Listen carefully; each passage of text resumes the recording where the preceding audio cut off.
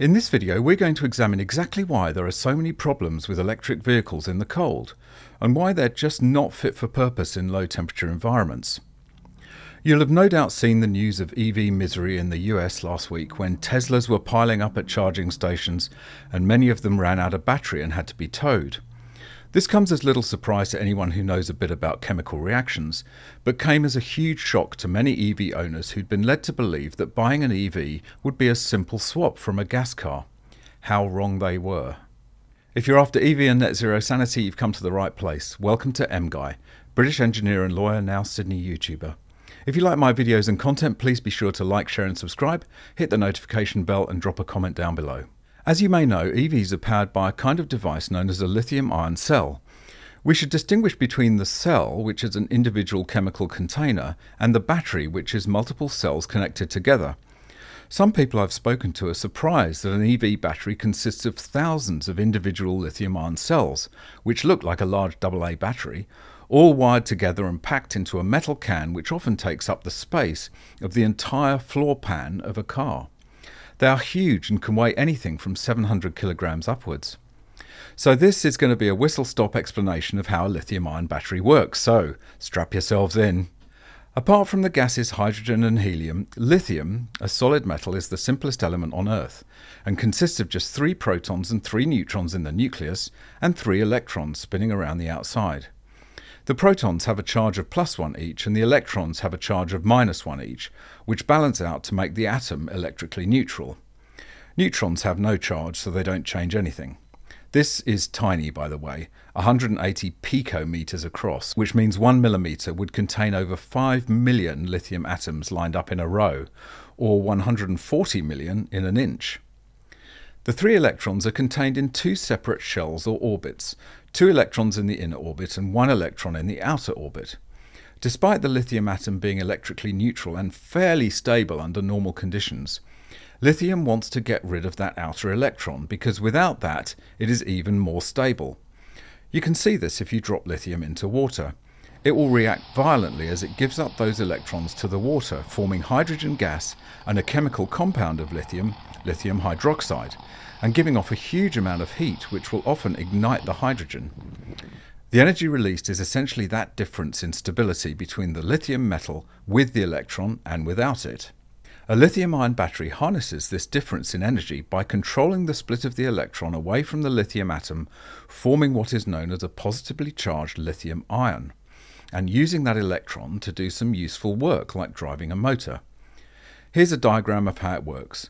I'm not going to go into detail as it's pretty complex, but to put it simply, when the cell is providing power, the lithium atoms, which are stored in the graphite anode or negative terminal, release an electron which travels out of the cell through the load, the vehicle motor or whatever, and back to the positive terminal or cathode.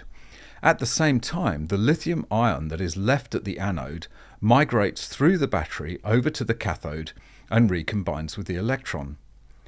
When the battery is charging, the reverse happens, but you need an external power source, the charger, to pull all those electrons back from the cathode and pump them back into the carbon on the anode, forcing the lithium ions to migrate back through the cell and back into the carbon where they're ready to discharge again.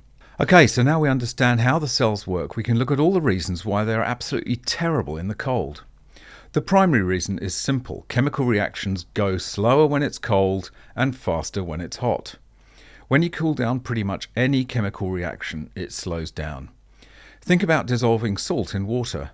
It takes ages in cold water, but is easy in hot water. That's because there's more energy in the hot water to split the molecules of salt apart. Lithium-ion batteries are exactly the same. The charging rates are slower, the discharge rates are slower, everything is slower. This is why EVs generally have battery conditioning systems to warm up the cells in order to get them up to temperature where they are functioning at a reasonable rate.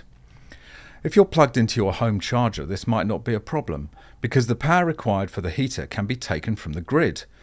But if you're stuck outside in the cold waiting for a charge, the only way to heat the battery is to use the battery itself, which discharges your battery even more. It's a terrible vicious circle. Waste battery warming the battery or have terrible charging rates. But this is just scratching the surface.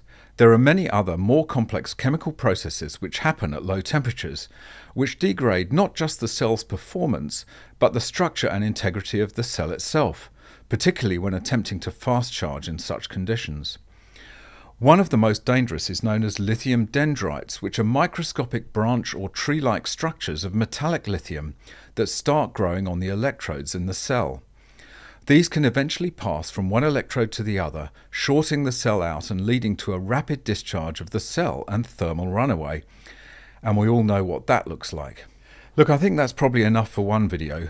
There's more on this that I'll cover in future videos, but suffice it to say, battery electric propulsion for vehicles in cold climates is a truly terrible idea. If you've followed my channel for a while, thank you by the way, you'll know that my view is that the transition to alternative energy sources will take many decades and cannot be rushed by imposing false deadlines like 2035 or 2050 by which we have to be net zero. The only way this transition will happen is by allowing the necessary time to find and develop the right alternative.